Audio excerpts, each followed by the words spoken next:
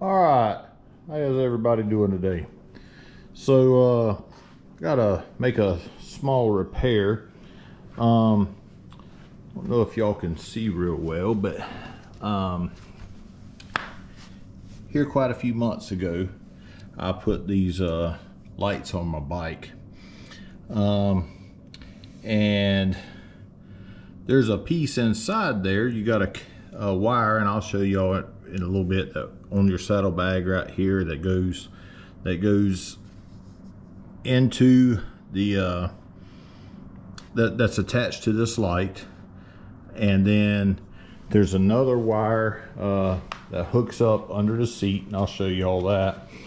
And then with that, there's a middle piece of wiring, and somehow that wire got loose. I hit a bump or something, and it rubbed on the tire, rubbed it, and messed it up. I was able to solder it and I got it to work, but it's whenever you're turn your blinker on, everything works exactly like it's supposed to, but on the dash the blinker blinks really fast. So you turn the bike on, turn the radio down so that way don't get any so if you look right here, it's a sequential turn signal, so you see everything is just like it's supposed to. You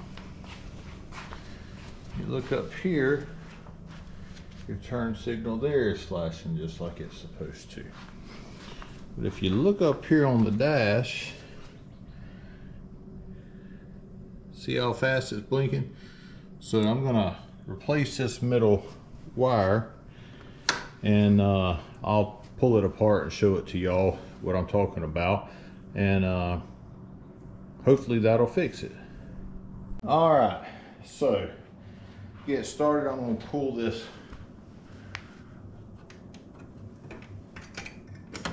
off the back.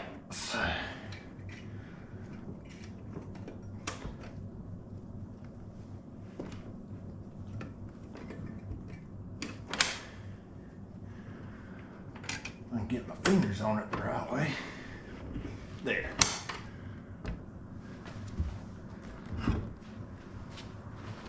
So I have that off. So next thing I'm gonna do is pull the saddlebags, and what I've got is this little wire right here.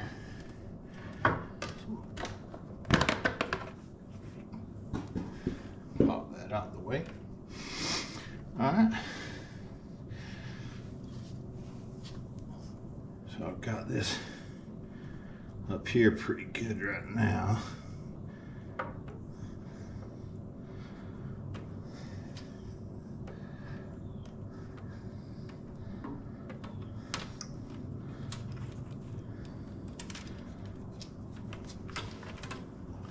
If you trace it through here,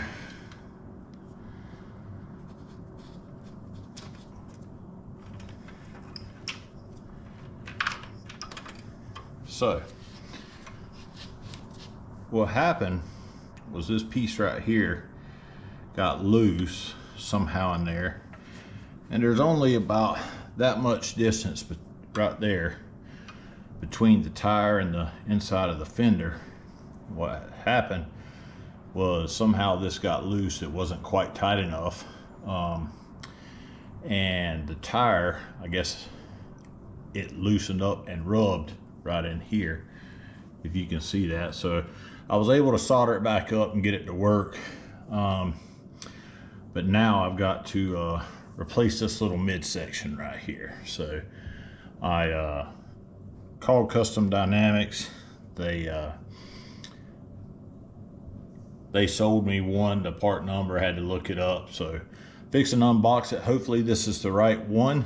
Ordered one for both sides. They are interchangeable, except there's a different color wire. Just ordered one for a spare, one for both sides. So now I'm going to look at this and try to to get it put back on here, and I'm gonna open it up and show y'all what it looks like. So as you see here, Advan Black, they sent me this box, so I'm gonna open it up. And let's see what they sent me.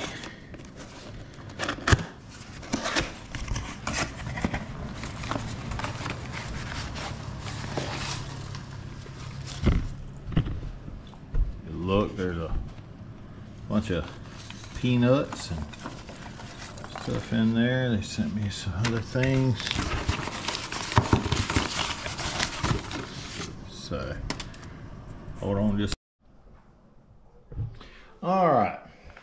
So, y'all look here. So this was packaged up. So, cover up my information. So, if you guys need some of this, so this was from Custom Dynamics, pulled by Jesse, packaged by Aaron, inspected by Kim. So if you look, this is the left side, $4.95. The right side was $4.95. So if you get one in there, but shipping was $8.56, so it cost me 20 bucks for these two little wires. So not too bad, but it was a custom part order. The part number for the QD bag SEQ13 is for the left side, and the QD bag SEQ13 right side. So get these out in just a minute. You'll be able to see the difference. Only difference is one of these has a purple wire, and one of these has a brown wire. So the purple wire is your left side, the brown wire is your right side. But they were very easily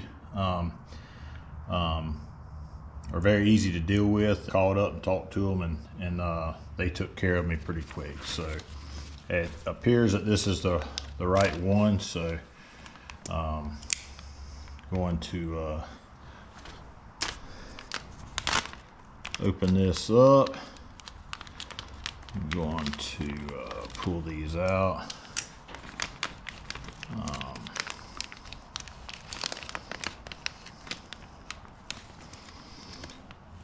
The one I need is the purple wire. So this is the purple wire one.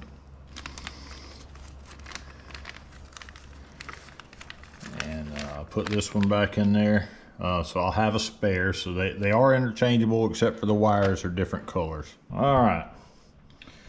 So I'm gonna try to bring you guys in just a little bit closer. It was also pretty cool. They sent me some stuff for the Road Glide and then a product catalog. So if you go over here, this is where this one plugs into, and then I'll have to try to route my wires. So it goes in that way. So that's pretty easy. I'll try to reach up through here. Fish this down in through here. May have to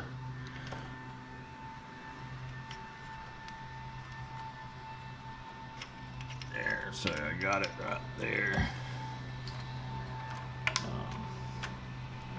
So I may end up zip tying that up in there, but I'm gonna make sure I zip tie this thing up in here really well. Definitely don't want to make the same mistake again. So see if I can fish this in. Well, maybe I might have to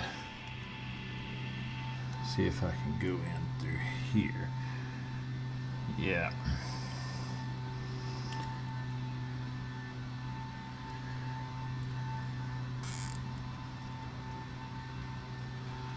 I got that around there. Fish this wire up in here. Right now I'm just going to kind of snug it up. I want to make sure I got plenty of wire where I need it. Just can kind of stay back out of the way.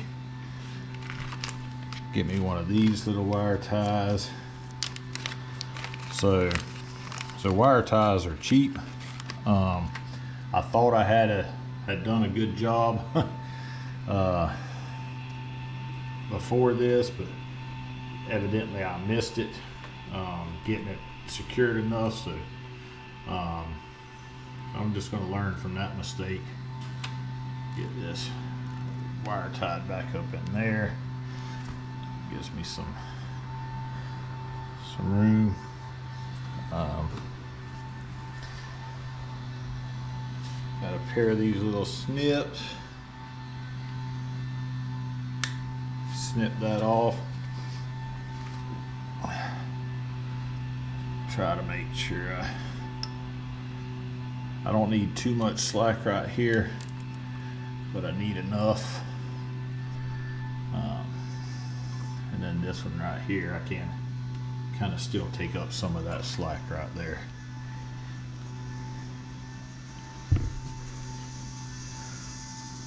So pretty easy job. So really all I did, if you can see, is I put me a little wire tie there. I plugged this in, brought it down here, plugged it in, and now I'm gonna get my saddlebag, set it up here, and see if my blinker's working the way it's supposed to. If it does, I'll clean up, put the bike back together. So hold on just a minute. All right, everyone. So ready to put the bike back together now, and do this. Get a little bit closer.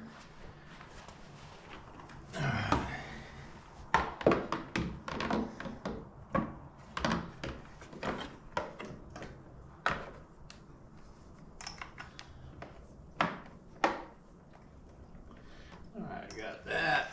Let's put the bag on.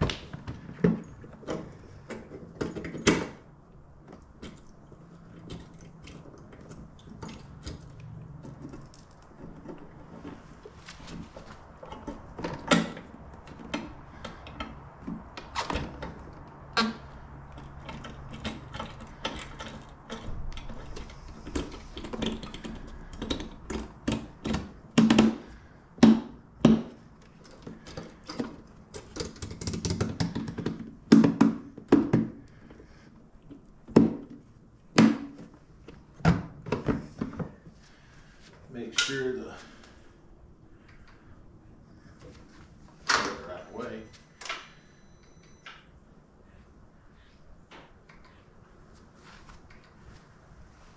Make sure the light still works. The light still works. Alright. Then make sure to recheck your wiring. I want to make sure I got the slack out of that I don't need. And it stays up here.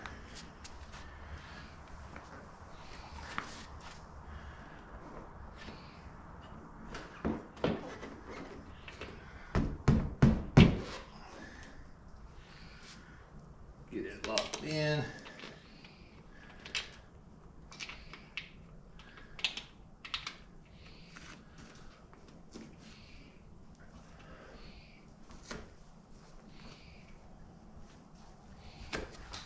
Alright, let me put my sissy bar back on.